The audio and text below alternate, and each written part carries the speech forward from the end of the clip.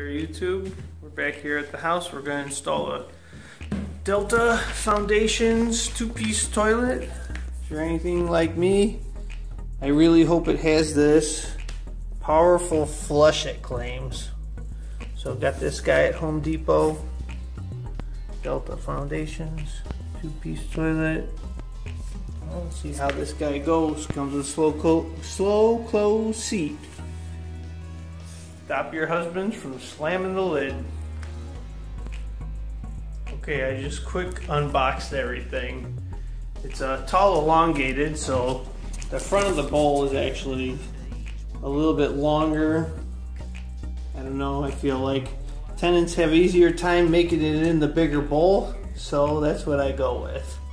Usually, well, I don't know. This one's a power clean. You can see like the little jets in there. They kind of are on an angle pointing one way, so they help clean it supposedly. It's nice and smooth in here. The porcelain's got a nice finish the whole way around.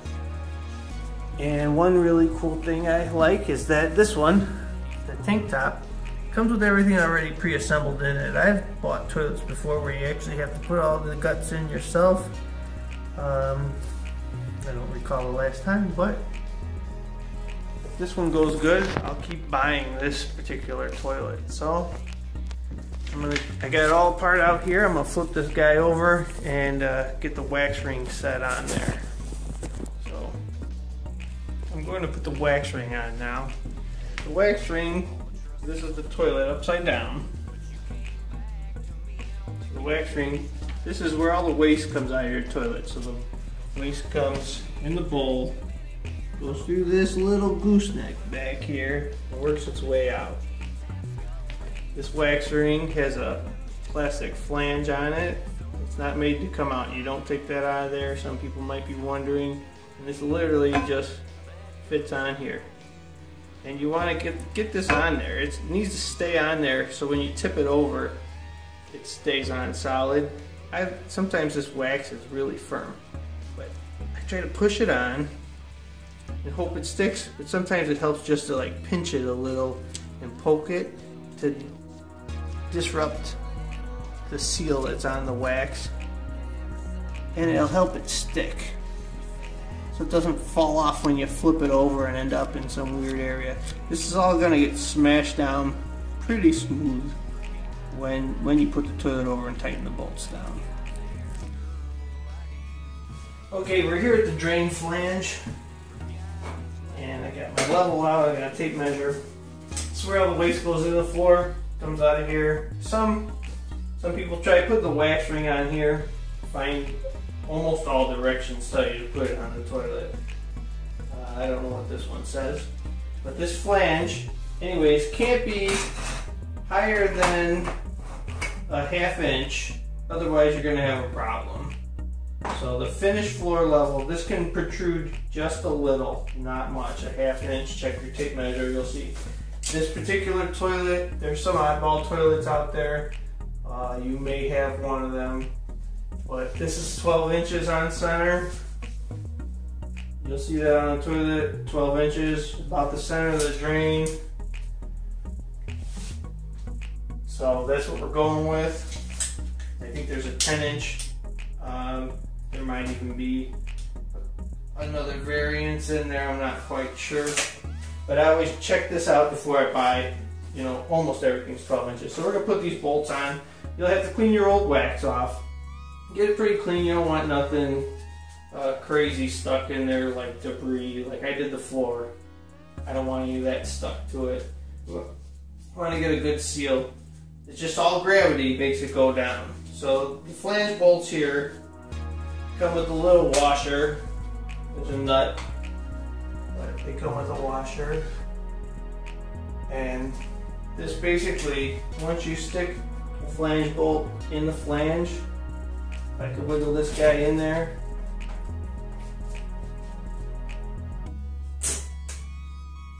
You know, this holds it up. Stops it from falling over. I mean, back in the day, they never had these. You could ball a little wax around there and keep it steady and hope your toilet slides right onto there. But these things are great. Slide them on, push them down tight. I mean, that's it. If you want them a little tighter, you can thread them on a little. So I got that wax ring, I pushed it on in a few spots so it doesn't fall off when I flip it over. And I'm gonna set it on there now, and then I got the level. We'll try to keep it a little level, small level. A bigger level would be better. And if I have to, I'll put some shims under the toilet to stop it from rocking, but this floor should be pretty level, so we'll see where we're at once I get it on there.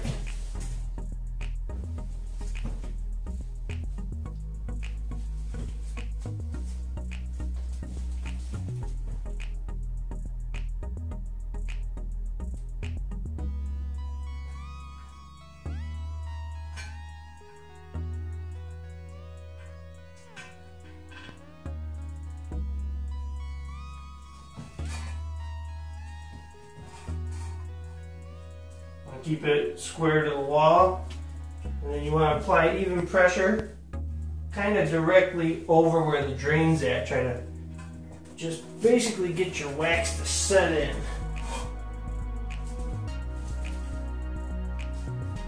And if your floor is thicker than the ring, they make extra thick wax rings because you don't want to leak under the toilet.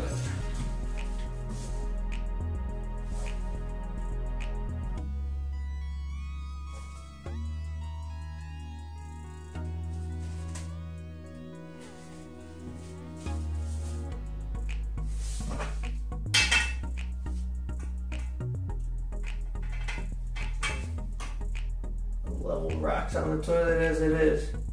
Yeah, you get a little bit, if it's off a little, I mean, when you sit on it, you might feel it. It might feel like you're falling off. You hear people falling off of them.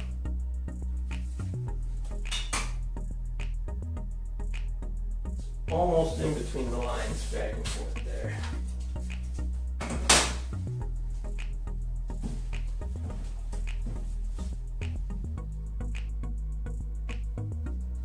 So I ran to go get the caps, and these washers are what hold the cap on before you put your nut on there. So this cap actually has a little sign on it that says this side up, so you know which way it goes.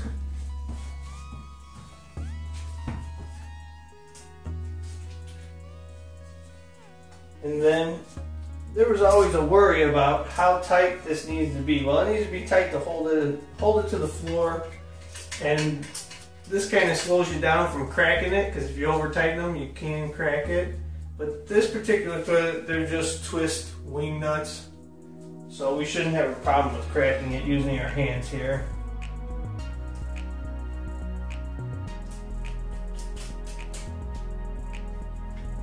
And usually after I put it in the toilet, I like checking these maybe like a week later, because you know, you sit on it, you use it.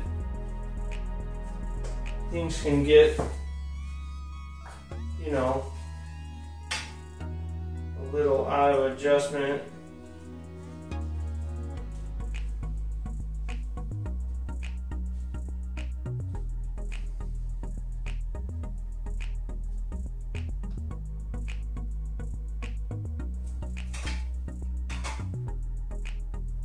It's like perfect. You can't see it, but I can. I'm going to put some weight on it just so I feel good that it's down. Crank the nut some more.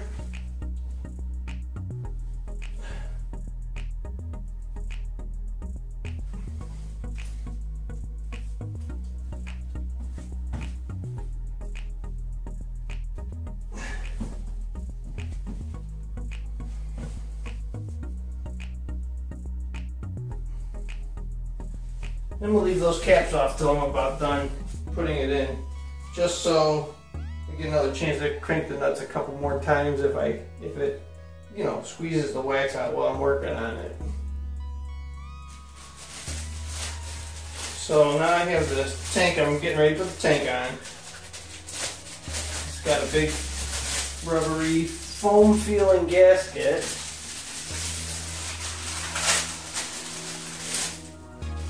You'll see, well, the lighting's not great, but you can see there's like a octagon cut in there, and that fits right on the bottom of the tank. So this has the same pattern on it. So you gotta line that up and get it put on there.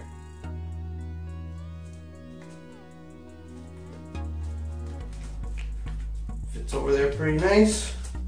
More wing nuts. It's kind of nice. Slow you down from breaking things.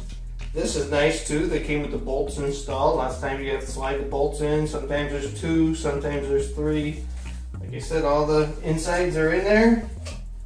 So it's really simple. You just literally line this up with those 2 holes on the back there.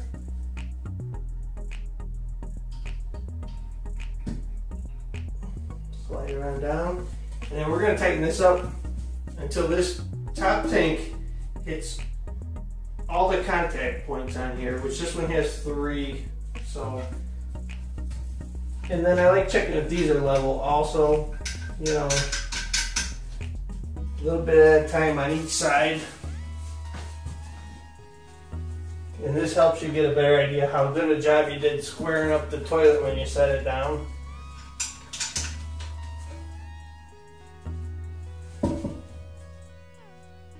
Try to keep the tank level while I tighten it down.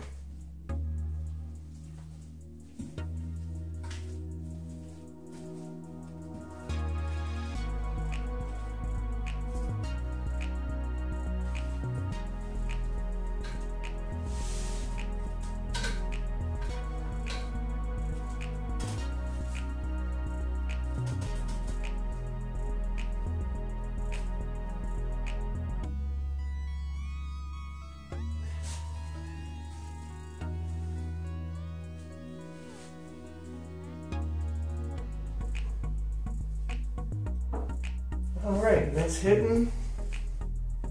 Looks pretty good. It's pretty straight back there. The wall. A little bit more than a finger the whole way. We'll grab the supply line now. So these are the supply lines I tend to use. It's just a plastic tube. You cut it to length. This is a toilet one. They're different from toilet to sink. And then on the bottom of this fill valve, this is a fill valve, there's a nut and a washer. And you're going to take this and just literally slip it through there. That's ready to go. So I'm going to get this tightened down to the toilet side.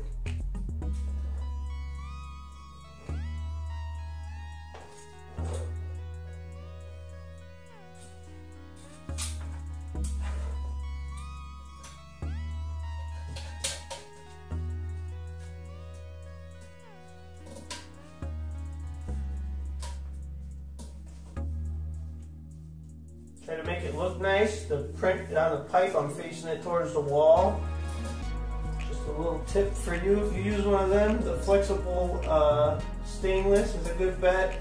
They make ones that if they break, they don't flood, anti-floods. So, you know, this stuff's easy enough to use. This particular pipe, I'm not going to cut it. I feel the shutoff is on the wrong side. But all that matters, the hose reaches, it's out of sight. I use 1/4 turn shutoffs, they're really nice.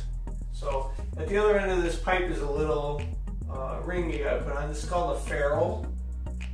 And this one's plastic, it goes on plastic pipe. So you slide the nut from the compression fitting off the shutoff onto this pipe. Then you put the ferrule on, it's a cone shape. So the cone shape goes in towards the shutoff. And then I'm going to, for the most part, hand tighten all this stuff because it's all plastic, it seals pretty good. Maybe a 1/4 turn, you know, when you're done.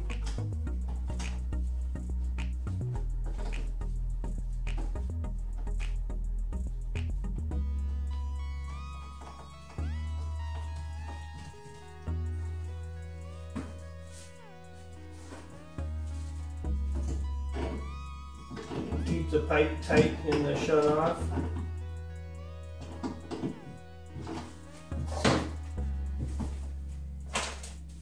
Give this one a little snug, make it a little snug.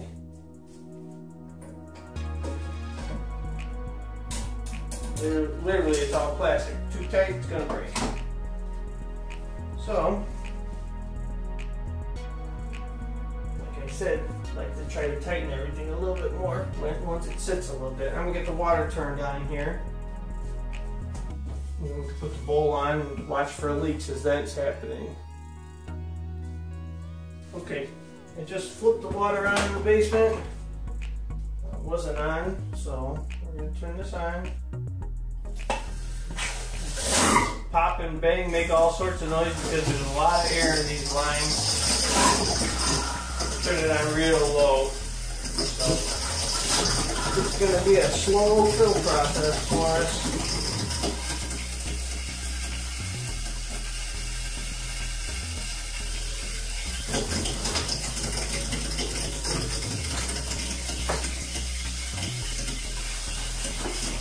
Start putting the seat on while I wait for that to fill up.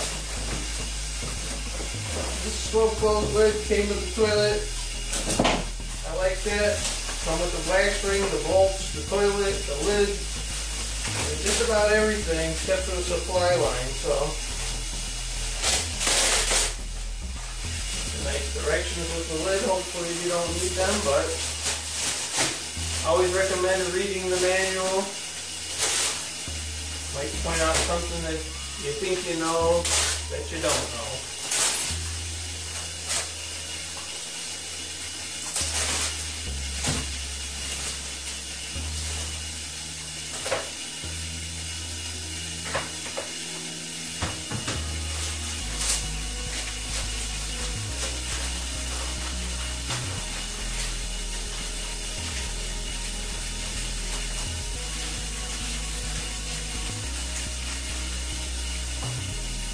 Rubber pads.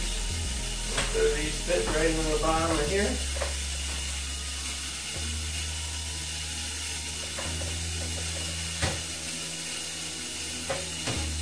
A little bit of persuasion they go on.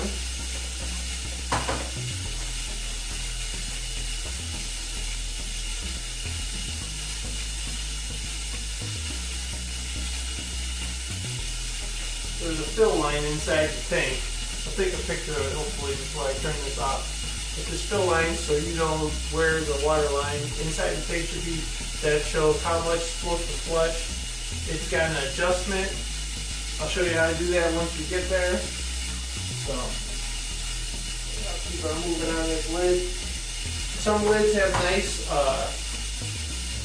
sticky tabs on that help keep the seat in place once you put them on.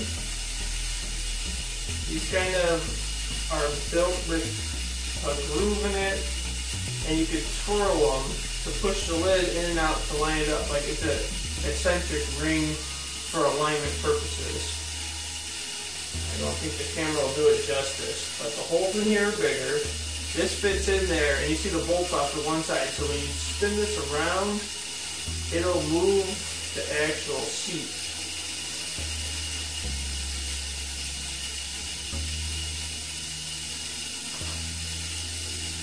And I literally, since this doesn't have the sticky, this does not have the sticky tabs on the bottom here, sometimes your seat loosens up and wiggles around. I'm literally going to put one dot of a silicone type caulk. Not much, just something that'll give it a little more grab. People say it might slip on that, but I believe that once it's dry, which takes a little bit, and nobody's going to be sitting on this toilet for at least a day, so it should work out just fine for me. These are kind of a pain in the butt usually, but you gotta just grab the sides and wiggle a little. They flip over. Like I said, the hole in there is quite large.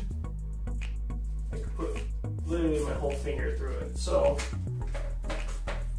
line this up a little.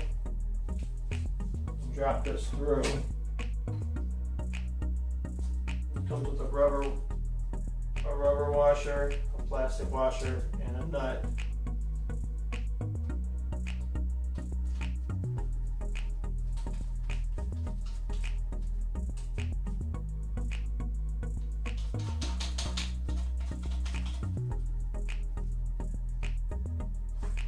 them fairly loose at first because we want this to be lined up good when we're done. If you need any adjustments, you can put your flathead screwdriver in there and turn it, and you'll see the lid will move.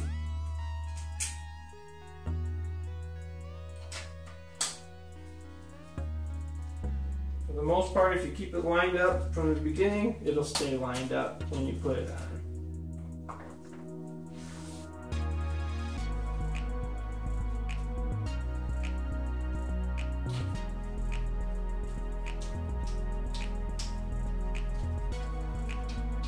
We'll give this thing one flush, get some water in the bowl.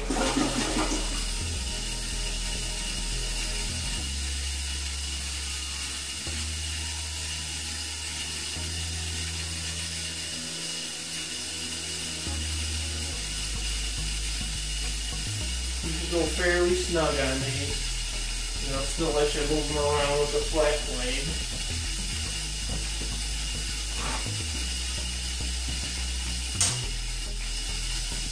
But I'm pretty happy with the way it's fitting, but I'm just going to turn one of these to show you what might happen. I don't know if you'll see the seat move.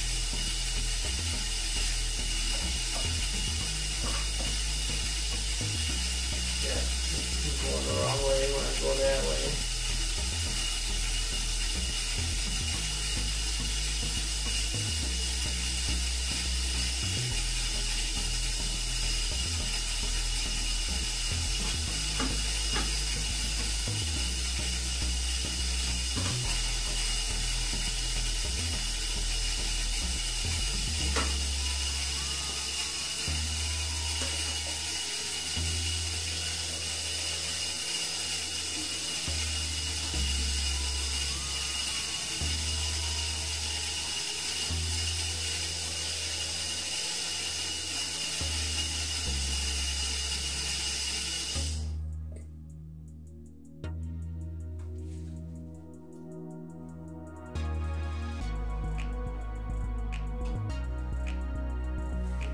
Where I want it.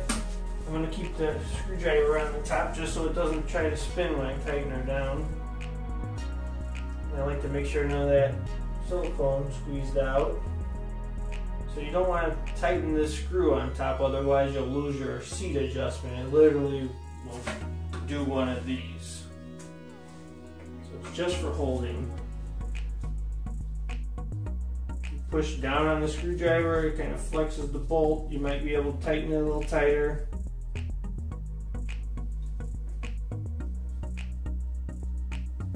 I'm not a fan when my seat comes loose.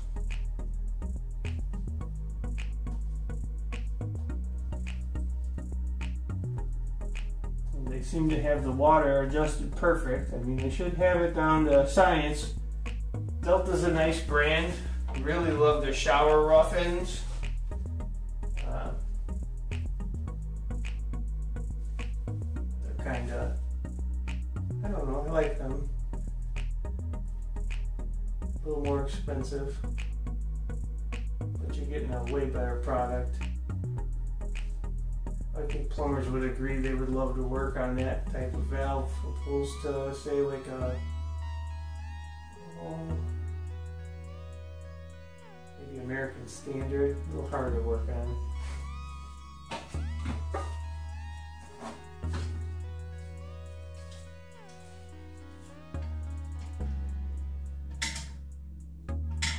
Same thing with everything else, just going to give this a little extra turn.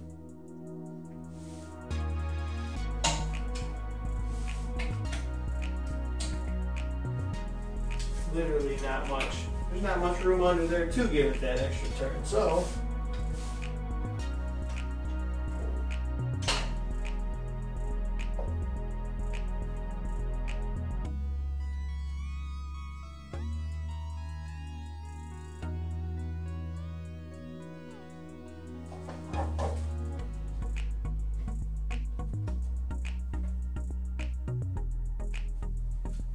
alright, that should do it.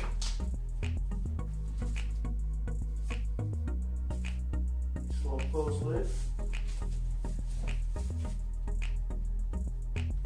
Really slow.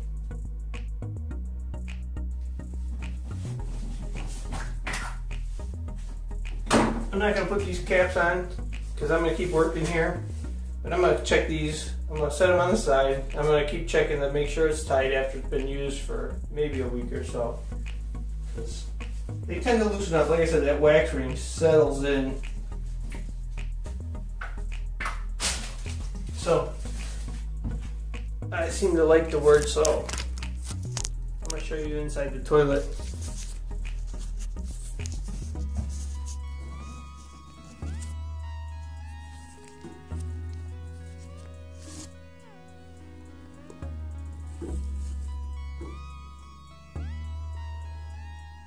This says water fill or water line, and that is literally the water, like perfectly adjusted onto it from the factory. It's hard to see. This is your fill valve, and if the water's not high enough, this float in there, excuse me, but the float is the black thing. And it can be adjusted up and down by this rod here. This rod has a Phillips screw head on the top. You may have luck putting a Phillips head screw on there. Most of them you could turn by hand. So you would actually turn this, and this float will move up and down inside there. I'm going to show you underneath the toilet.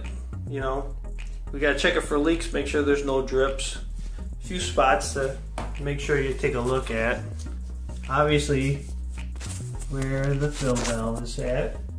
And ours is dry. Like I said, plastic works great, it seals great, you know. And then you wanna look around this base where the tank meets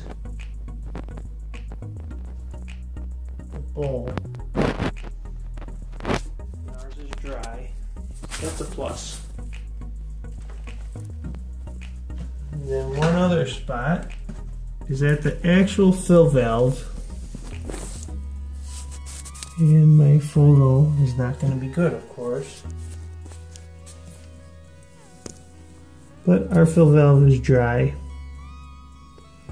It's a quarter turn shut off. Love them.